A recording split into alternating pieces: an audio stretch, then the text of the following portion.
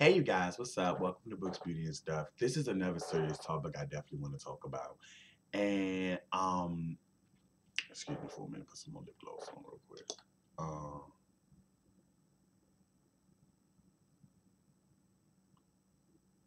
right, this is a topic I definitely wanted to talk about for some time now. I had to think about it for a minute,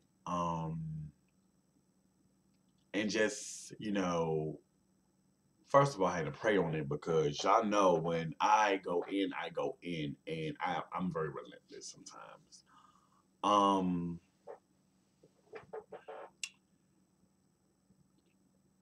I just have to really talk about this subject because it's so close and dear to my soul. And people may like it, people may get educated by it, but people, may get turned off by it, which is fine. People have their preference. People may not like discussing things, but I'm the type of person that has to discuss this. Okay. I wanted to talk about, you know, bias in the media when it comes to the LGBT murders, and I'm really particularly focused on LGBT of color murders, like people that are black that are part of the LGBT community, and it's been weighing on my soul actually for the last 4 months. Recently we had a young lady who was shot and burned in her car, and she didn't live far from my mother here in Washington D.C. She was, and she happened to be a young gay woman. Um, Not too long ago, probably like a year ago, around not too long ago, we had a young lady who was murdered not that far from my house. She was a trans woman of color, and it hurts my soul honestly when you hear about people being murdered because of their orientation. You know what I'm saying, or what they feel in their soul. Um, it still baffles me in a way, even in 2018, that when it comes to LGBT issues in the black community, yes, we have came somewhat away, but we're not as progressive as we think. You know what I'm saying? And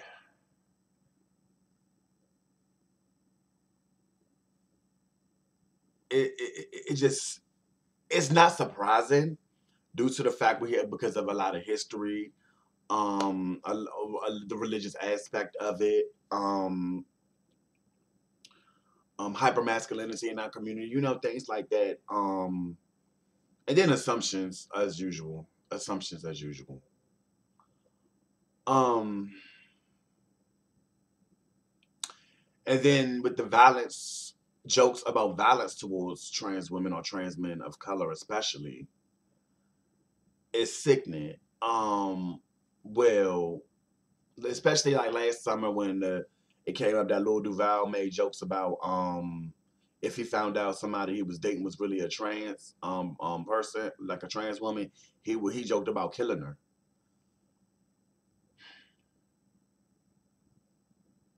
Here's my thing. If people are My thing is people are human. And people always have an excuse why they always say, oh, people should be honest about who they are. The fucked up part about it is, and I know I cussed, the fucked up part about it is even when motherfuckers are honest about who they are, people still gonna look at them sideways. And that may not be your cup of tea. Okay, cool, I'm okay with it. But how can you want honesty when your honesty makes your stomach sick? How can you say you love a community or you accept a community, but you could sit up there and make excuses about jokes about trans women being murdered, making excuses that they lie? If that's the case, all of us should be being murdered because we all lied about something at one point in time. It just baffles me because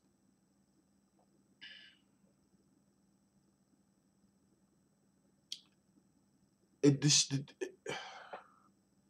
it baffles me in a way because people say, "Oh, I still bang with you. I still this and that, the other." But then I just wonder, yeah, you bang. You say you do, but I wonder if my death will actually um be important if I die, or it's like people would dismiss it. Oh, I mean, they didn't mention it. It really doesn't matter. I mean, it shouldn't matter. It may not matter to you because some people, you are heterosexual. You don't have to worry about being murdered because of your sexual orientation. You don't have to be worried about a hate crime unless it's race. Well, of course, if it's race, yes. But you don't have to be worried about being judged on your orientation or anything. You don't have to worry about that. So, and it's like with some people, they just say, oh, back in the day, they kept it to themselves. You damn right they kept it to themselves because of the fucked up judgmental um